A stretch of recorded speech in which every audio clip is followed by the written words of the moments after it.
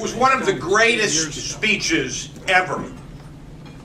It has maybe the most memorable paragraph that you've ever heard about television. The speech was given way back in the early 60s by Neil Minow. And here is the paragraph. When television is bad, nothing is worse.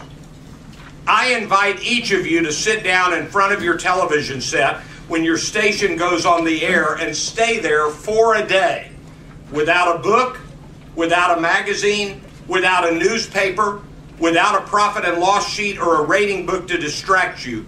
Keep your eyes glued to that set until the station signs off. Younger adults, TV used to sign off. I can assure you that what you will observe is a vast wasteland. Well, that was quite a speech. And today, the vast wasteland is not the television. It is this.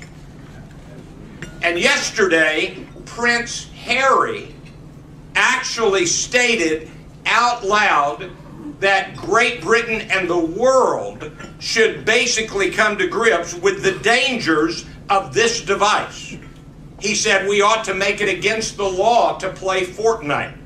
Now I'm in trouble. I've never played Fortnite. I have no idea what it is. But he says social media is leading to mental problems and a rise in suicide. Prince Harry. That's not a casual, accusation. That's a serious accusation. And one other news item. Coach Cliff Kingsbury, who is the head coach of the Arizona Cardinals, has instituted social media breaks in his team meetings.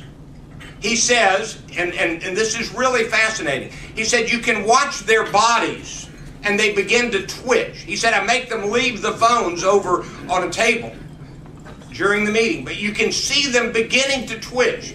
And so he gives them a social media break so they can go to Instagram or Twitter or whatever it is they go to. And so this has really taken over our lives. And I'm going to tell you that I don't Instagram, I don't Facebook, but I am addicted. Hi, my name is Randy and I am an addict. I am addicted to Twitter. And if you are addicted to any of those, then you understand what I'm talking about. And that is the term that Cal Newport uses in the book, Digital Minimalism. It is a remarkable book. Choosing a focused life in a noisy world is the subtitle.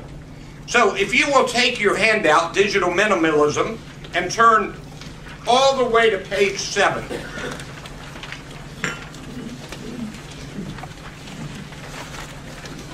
On the left, Digital Minimalism, a philosophy of technology use in which you focus your online time on a small number of carefully selected and optimized activities that strongly support things you value and then happily miss out on everything else. When Neil Minow gave that speech about the vast wasteland, television was barely a decade old. I mean, it had been invented much earlier, but there were no television stations rolling across the country until the very late 40s and early 50s. 1952, Dwight Eisenhower had the first ever presidential television commercial. So it was barely a decade old when Minow gave that speech. And what he was really saying, as you read the whole speech, is we didn't know how television was going to consume our time. We didn't know what it was going to do to us. And that's what Cal Newport says in this book. We did not know what this device was going to do to us. This device is only 12 years old. Now, we had cell phones before that, but in 2007, Steve Jobs walked on stage and said, dramatically. Today, Apple reinvents the phone. And whether you use an iPhone or some other smartphone, it began 12 years ago. And it has consumed us. People go on dates and they check their phones. You walk into a college classroom, which I do. I went to college. You know what we did in the college classroom before the teacher started? We talked to each other. I don't know if you remember doing that, but we talked to each other. I loved walking in to this room, and when the tables are full before we start, I hear the buzz in the room. That's not happening among young adults. They are simply staring at their devices. And so on the right, now let's concede that all of this technology is wonderful, helping us in so many ways. What would we do without this? I mean, we wouldn't know who won the third Super Bowl and what the score was without asking Siri. So it's wonderful to have all of that information at your fingertips, except when it's not helping us, when it's hurting us. So the book is filled with good stories. He tells this story. He tells about a man who was elected president. His name was Abraham Lincoln. And it was a very tumultuous time, as you well know. And he had no respite from interruption. Literally, people would hang outside the room where he was in a meeting wanting jobs in the government. And so there was a place that was a little bit away from where he lived, and he would ride his horse to that place, spend nights there. Sometimes he would ride the horse without his protection. Once he was shot at on his ride. And he would go and he would ride to that spot and he would spend time alone. Nobody could interrupt him there. He would write on scraps of paper. He would put them in his hat. Famously, he wrote the Gettysburg Address, it's probably a myth, on an envelope. But he lived with himself. He had to get away to live with himself. First word to write down, just find a spot underneath here, write down the word solitude. Abraham Lincoln practiced solitude. We're going to come back to that in a bit. There is a restaurant, I think it's on the East Coast, I don't remember for sure, in the book he mentions it, and they have one night a week where it is standing room only, that everybody has to sit, but the tables are full, and the phones are not allowed in. And every table has a board game. And so people come and play board games. And they interact with each other with board games. And there is no phone. And it is wildly popular. He talks about a man who just felt like he was losing control with actual life, so he started making stuff. And he rediscovered using his hands. And he made stuff. And he felt like he rediscovered his life. And he tells other stories about people who intentionally put the phone away and take walks. He starts the book with a reminder, and it's hard to imagine this. Have you seen a young child going outside the house today? They have knee pads and shoulder pads and helmets. And if there was a chance in the world that that child was anywhere for 30 seconds where the parents did not know exactly where they were, we would call out the National Guard. But he tells the story of when he grew up, and I remember this, I would just disappear into the neighborhood. I would just go ride my bike anywhere. I had a friend, and we would go out to the woods, and we would play in the woods. And somehow we survived that. Somehow we survived that. And so these people who just go for walks and leave their phone at home, they talk about the stress that feels like, because what if somebody needs to reach me? Well, you know what? It's okay that you're unreachable for a while. Isn't it? Isn't it okay? So there's those stories. But then I want everybody to put a star beside this next item here. The rise in teenage anxiety, and suicide. And this is a quote from the book. The only factor that dramatically increased right around the same time, what happened was counselors in schools began reporting an unusual rise in teenage anxiety. That had not been there before. And the only factor was the number of young people owning their own smartphones. Fascinating. Fascinating. All right. I don't normally do the table of contents. I always list it, but let me make a couple of observations. Here is the table of contents. It's a lopsided arms race. You understand that the people who work on Facebook and work on Twitter and work on Instagram, they are finding ways to keep your eyeballs connected because that's how they make more money. They don't want you to look away. They want you to stay in. The average Facebook user in America spends 50 minutes a day on Facebook and then other time on other stuff. All right, so the digital declutter, chapter 3. Look at this quote from the book. Put aside a 30-day period during which you will take a break from optional technology. Circle the word optional. And he does say if you are working in a business and people connect you with your business, with your phone, you have to do it. But find a way to take a break from optional technologies in your life. During this 30-day break, explore and rediscover activities and behaviors that you find satisfying and meaningful. And he says in the book, and by the way, when you first do it, what you used to be meaningful and satisfying doesn't feel that way because you want your phone. It's really fascinating.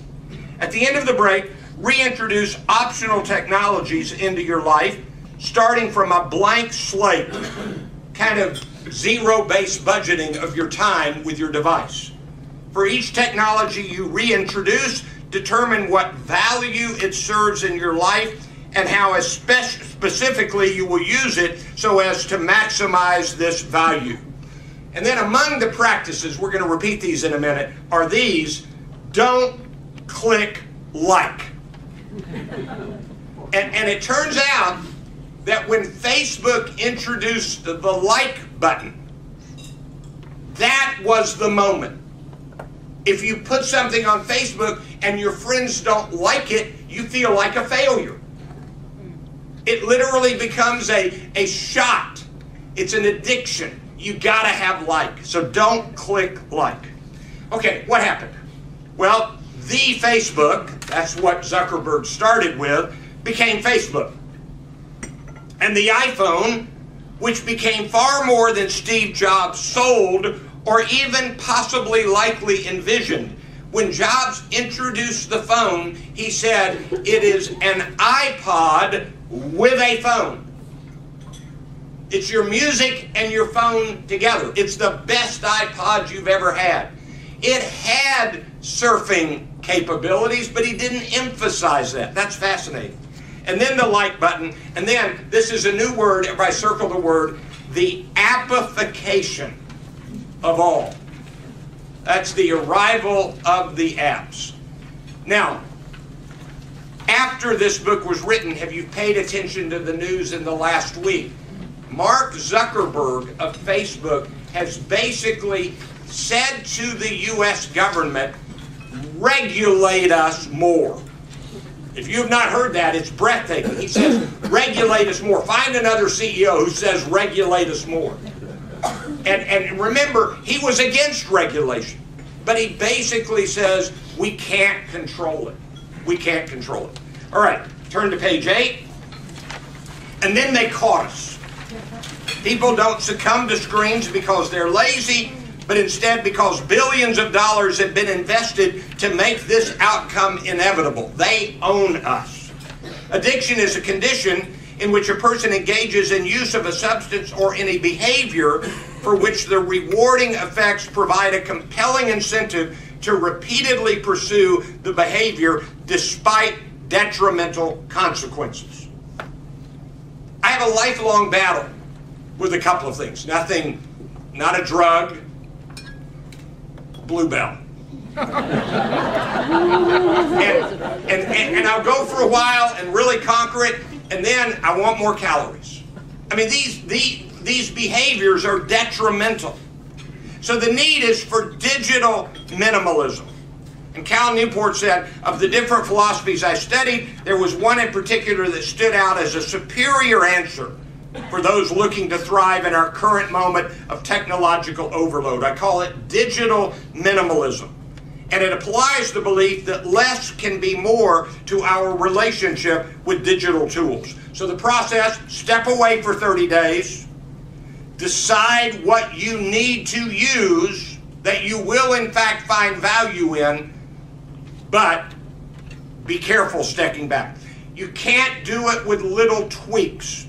The problem is that small changes are not enough to solve our big issues with new technologies.